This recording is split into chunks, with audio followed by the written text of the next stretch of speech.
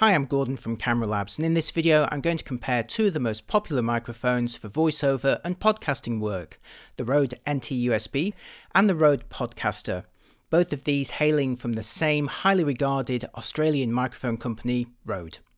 Both are USB microphones, which means you can connect them directly to a computer or laptop without the need for an audio interface or power supply. They'll even work on an iPad with the optional camera connector kit and a powered hub. Both also have headphone jacks for monitoring audio and are in a similar ballpark on price, but their physical and audio style, not to mention how you'll use them, is actually quite different. But first, why would you want to spend the best part of $200 on an external microphone when your laptop already has built-in microphones? Let's find out.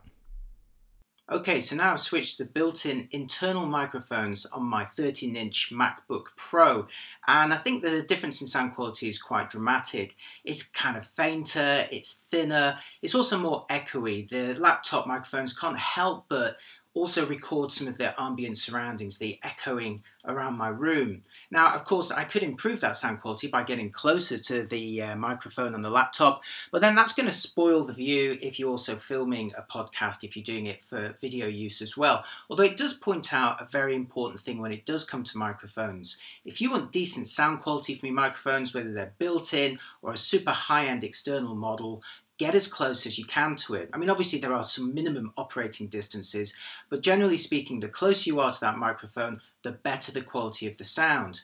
And also consider your surroundings. Now, I'm recording this in the quietest room in my house with all of the windows closed, and I've also closed the curtains because I want to minimize audio reflections from around the room. Now, I do have some bare walls, but right in front of me, behind the camera, is a nice big thick velvet curtain, and that is doing a great job at absorbing some of those sounds. Now, it's still a bit echoey in here, but it's not too bad. So remember those two rules when it comes to recording audio. Find as quiet a place to record as possible, and secondly, get as close to that microphone as you can. Now, I don't want to hear this anymore, so let's move straight on to one of those nice Rode microphones and hear how that sounds in comparison. Okay, now it's time to compare the two proper microphones, and I'm going to start with the Rode NT-USB, which you can see again right in front of me here. Now, the NT-USB is the microphone that I use to record most of my video podcasts that I do with Doug Kay, although as I'll mention later on, that's positioned slightly lower out of frame. I also use it to record the voiceovers for many of my product overviews, although if I'm recording those on the move, sometimes I use a Zoom H2N instead. But what I'm saying is that you're going to hear this microphone on an awful lot of the videos that you'll find on my YouTube channel. Now, it's a lower price product than the Podcaster. It comes in at $169 or about 150 Great British pounds, and for that you get the microphone. It also comes with a pop shield that I'm using here, a stand that allows you to mount it directly onto a tripod, or this little handy mini tabletop stand that it also comes with. This means you can very easily deploy this microphone on a tabletop and start recording high quality audio without the need for some sort of studio setup.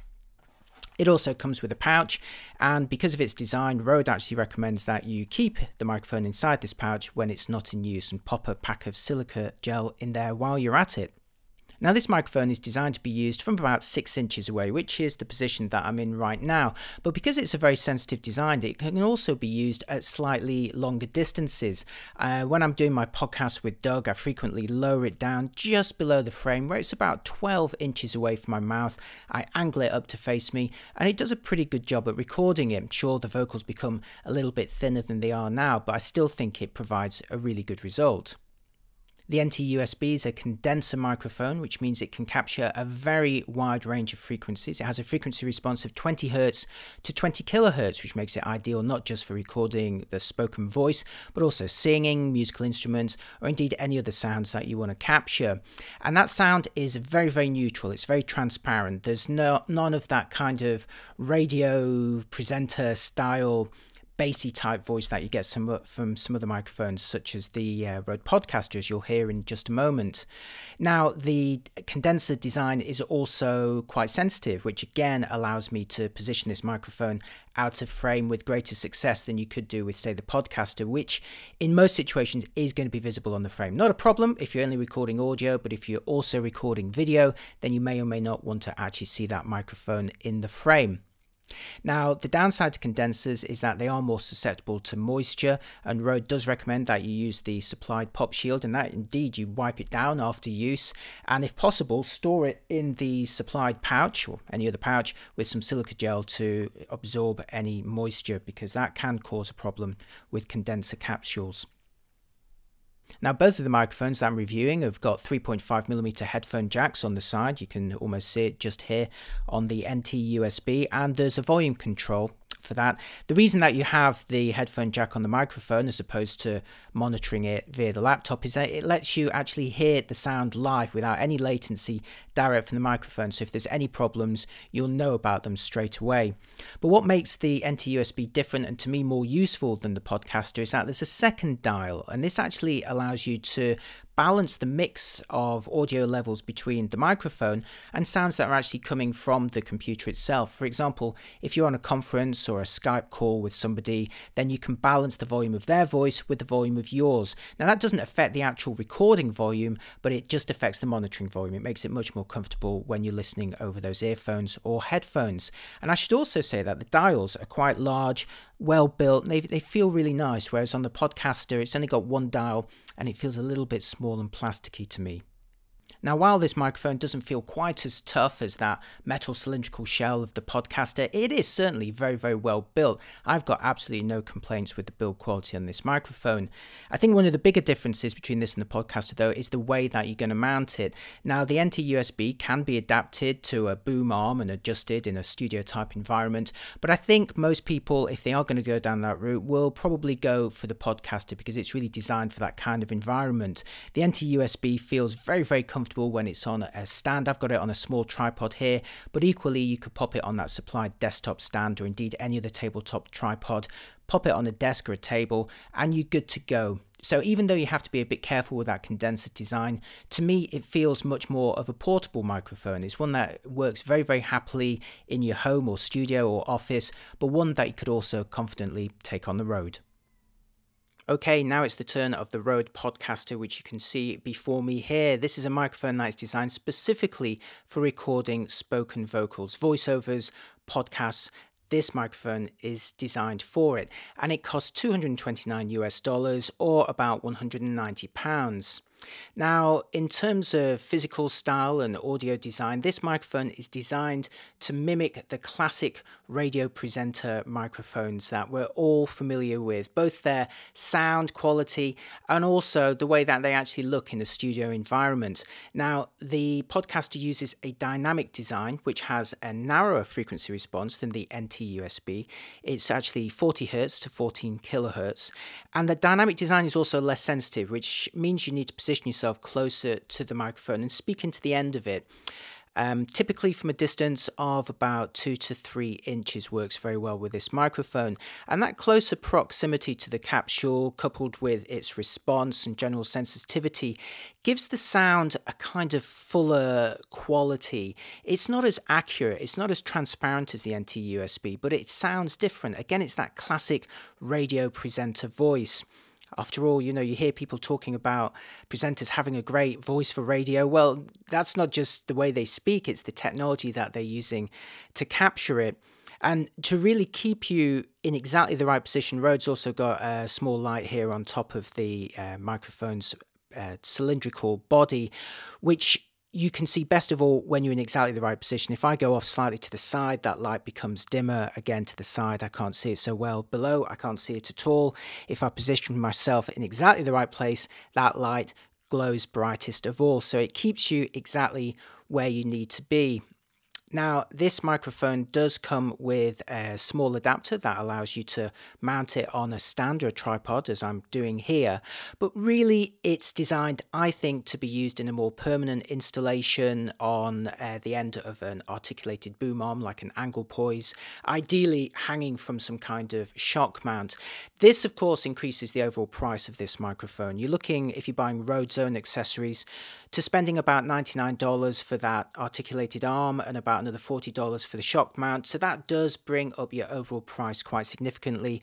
Although I did notice while researching this microphone that some companies like B&H, for example, can sell this microphone in bundles with third-party arms that work out cheaper. You could in fact put together a package with this microphone and an arm for about $300. Now, one thing I will say though is the distance that you are from this microphone means that it is always going to be in shot when you're filming video. Now, of course, if you're just recording audio, this is not an issue at all. But if you are going to be doing a video call or a kind of video podcast, you have to bear that in mind. Do you want this great big microphone in front of your presenter's face, which could be you? Now, there's pros and cons to it. I actually think it looks pretty cool, pretty professional. When I see people doing video podcasts and they have one of these big microphones, I know that they're taking this job very, very seriously. And I also know that the sound quality is going to be very good. So again, it's a personal preference. In terms of actual controls, there's nothing that's visible when you view the microphone in this direction, but on the underside you will find a 3.5mm headphone jack and a small dial to adjust the volume of that. Now, like the NT-USB, by plugging the headphone directly into the microphone, you eliminate any latency issues, which is great. You're hearing exactly what the microphone can hear, and that lets you diagnose any problems like too much echo or too much popping. However, the volume dial feels to me in some contrast to the overall build quality of the main microphone itself. I mean, this cylinder feels like an incredibly strong, almost like a lightsaber. It's metal, it's tough, it feels very, very confident. It feels like you can throw it around and it will just shrug off any abuse in that regard. But then you've got this little plastic volume dial that just feels really flimsy compared to those nicer dials on the NT-USB. Although equally, they couldn't exactly put a giant dial on the side of this microphone. It would look ridiculous. So that's a bit of a compromise and a bit of a difference to be aware of. Now, you will notice that there is no pop shield on the outside of this microphone, and that's because it's actually built into the front of it. If you were to unscrew the end of this microphone, you'd see that there is a foam pop shield that surrounds the capsule. Although that said, you may want additional protection against those pops and plosives. I found that with this microphone, in its default configuration, it was actually quite susceptible to pops with my own voice. Again, your mileage may vary, but you can buy an additional foam shield to go over it, or if you're mounting it again on some sort of bracket, you can have an additional pop shield in front of that if you prefer.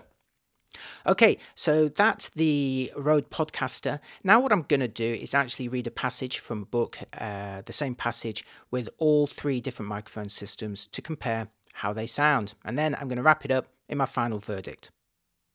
Okay, for one final comparison, I'm going to read the same passage from a book with all three microphone systems. I'm starting, of course, you can't see the microphone here, and back to the built-in microphones for my laptop, which is about 1 meter away. Now all I need is a book to read out of. Wait a minute, this one looks like it'll do the trick. In Camera by Gordon Lane. Forward.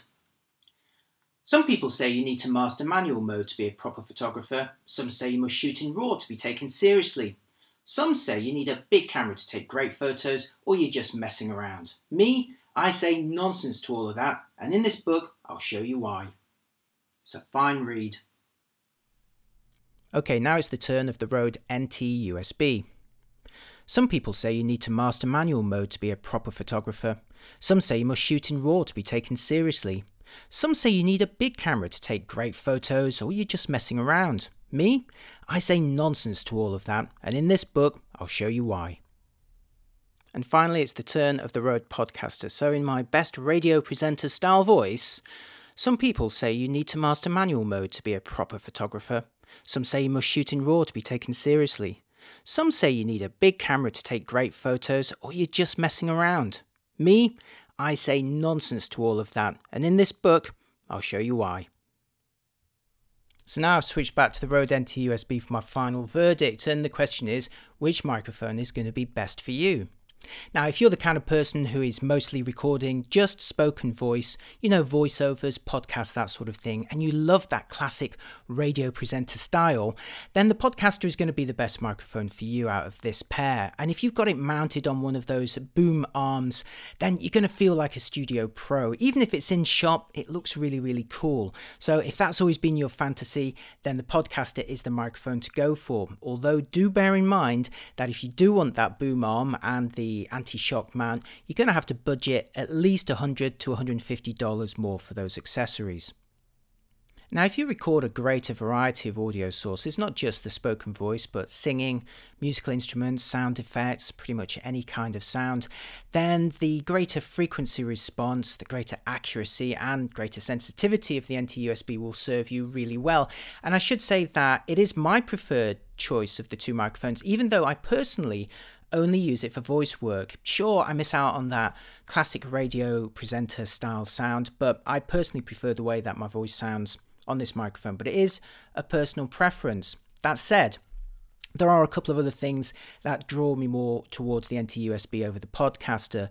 The first is that to me it feels more stable and easier to deploy on a tabletop stand or on a tripod in a fairly casual ad hoc environment, because that, believe it or not, is the environment that I normally film in. I don't have a permanent studio, so I'm constantly setting up and packing away. So for me, the NT-USB feels much better at coping with that kind of environment, and of course it comes with all the accessories you need, including that little tabletop tripod stand. I also really like that second mixer dial on the side of the microphone. I find it really useful when I'm doing those podcast calls on Skype with Doug, because I can monitor my own audio through the earphones and then adjust the balance so that Doug sounds absolutely perfect, which he does anyway because he's such a broadcasting professional. But the real clincher, at the end of the day, it's also cheaper. It works out about $60 cheaper, or about £40 less. And remember, that's without any additional accessories. It's good to go. Whereas with the Podcaster, you're more likely to be spending at least another $100, $150 on a decent boom arm and shock mounting. So for all of these reasons, the Rode NT-USB is my personal choice, although you may of course prefer something different. And I should say that if I did have a permanent studio, I would find some way to incorporate the Podcaster with that boom arm, because it just works so well in that environment. Right, I'd love to hear which microphone you thought sounded better out of these two, and if there's also another microphone that you'd recommend instead. I know some people are very fond of the Blue Yeti products, so tell me how you think that these Rode microphones compare to those and other options.